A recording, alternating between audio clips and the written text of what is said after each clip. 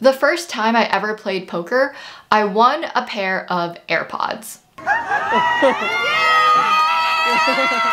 So naturally, that's how a poker addiction starts.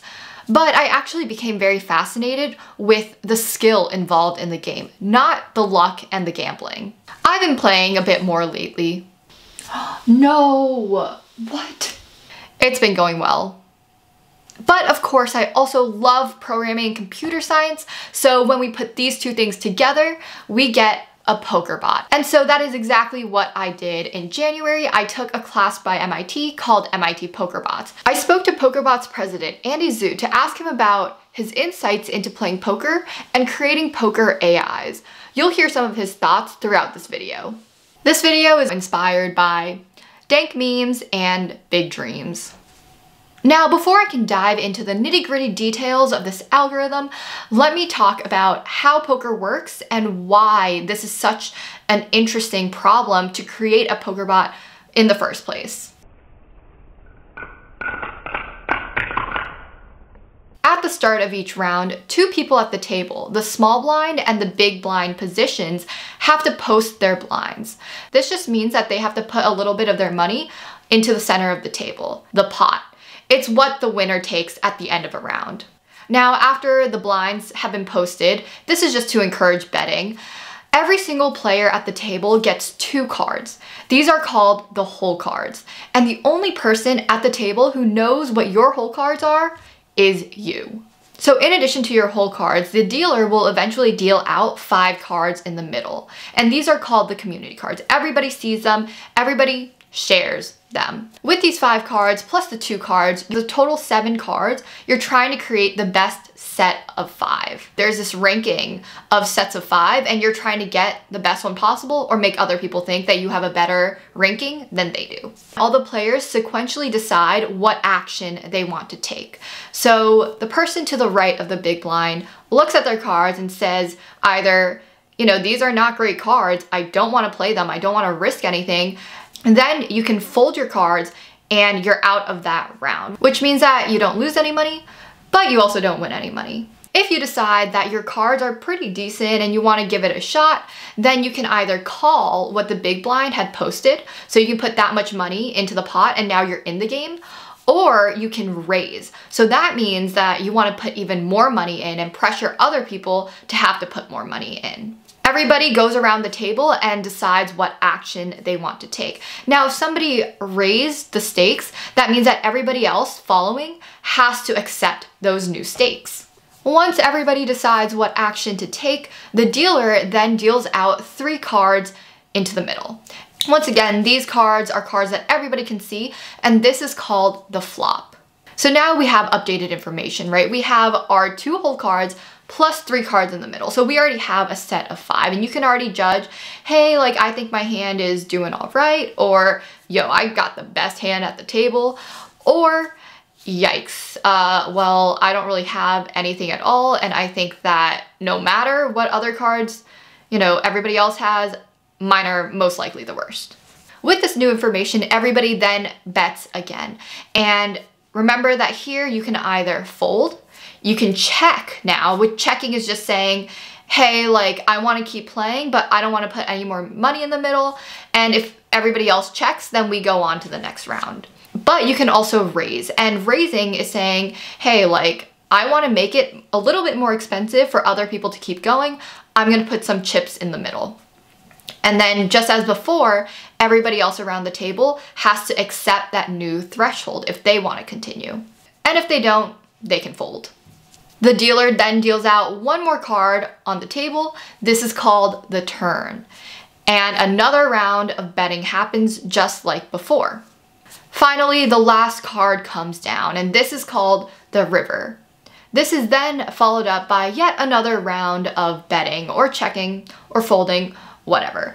If by the very end, 2 or more people decide, hey, I want to see what other people's cards are because I believe that I have the best, then the cards get flipped over and whoever has a higher ranking hand takes the entire pot.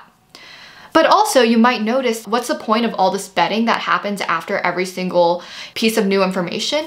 Well, At any point, for example, if I decide to raise by a lot, then maybe every single other person at the table folds their cards, which means that I'm the last person standing and I don't even have to show people my cards in order to reap all the benefits from that pot. The round ends there. I win. I win without even ever like comparing my cards to anybody else's. Why should people play poker? Like, why is poker a great game to learn? So I think everyone should play poker. Poker is an incredibly fun game. It is, in some sense, gambling. And when you play with money, it's always very, very fun. But the other thing about poker is that you can be good at poker and you can practice being good at poker. Even though it seems like a game of luck when you first play, poker is really, really complicated. And often you run into situations like when the way the cards are dealt, that you have to think really, really hard based off what other people do. And that's a lot of the fun. Once it becomes more of an intellectual pursuit with other people, it becomes really enjoyable. A wild part of poker is luck, and it is whether or not that one card that you really need comes down at the very end or not. There's also a mathematical and a psychological component to it. Every single time new information comes, you can update your beliefs and you can recalculate certain probabilities. In addition, it takes skill to read your opponent and to exploit your opponent's weaknesses. This is like a huge part of poker because you can win with a bad hand, but you can also lose with a really good hand. The reason why I find poker so fascinating is because at the end of the day, it is a game of decision making, just like in life. You know, there is going to be randomness, but you have to figure out how to do your best given the factors that you can't control. In that sense, it teaches you about probabilities and uncertainties. You are also constantly evaluating evidence, new evidence that's given, and you're changing your mindset, updating your beliefs based on these new pieces of information. If these seem like life skills that you should learn, well, poker teaches them. Okay, Kylie, fine. You've convinced me. Poker is a great game to learn. But it almost feels too human, doesn't it? It feels too human for a computer to play because you're constantly wondering what your opponents are thinking and how you can beat them in their psychology. One big problem here, like computers can't think. Or can they? I don't know. How do people code these poker bots and like encode this sort of logic in there? Yeah, no, I definitely agree. The things that I'm just like talking about previously, it's like very touchy-feely. Oh, I think they have it. Oh, I like been in this spot before because I played a lot, so I'm guessing what they have. While you can't do like this kind of like soft, okay, let me try to figure out what they have. I think they have this, and like this kind of logic. What you can do is be like, okay, I've seen this spot before, as in like the board comes out some way, and I have some certain cards in my hand, and I've like seen this like these series of actions before. What was really good the last time I played here, and I'm going to do that again because I think that will make me more money. So. Kind of like they can just like there's a huge computational space that bots can just like kind of solve, whereas humans it's like much smaller and there's much higher level of abstraction. It's really interesting to basically like figure out what should be done and then trying to actually implement it in code such that it like solves some version of the game. In essence, poker is just this very, very big and hard question that you're trying to solve. And there's like a bunch of different ways to solve it. I know some of the best teams just had like if-else bots that played really, really well trying to play good poker. Other people use very advanced poker strategies and like use a bunch of game theory and game states. There's just honestly like an infinite number of ways to approach how to solve it. And I think that just makes it super fun. Well, let's actually think about it in a slightly different way. Instead of asking how do we incorporate this into our bot, why don't we ask, is there an optimal strategy to poker that we can code up? It seems like no, because there's luck and psychology and, you know, you should pay attention to your opponents, right? We just talked about that. Well, you guys saw this coming, didn't you? There actually is an optimal solution.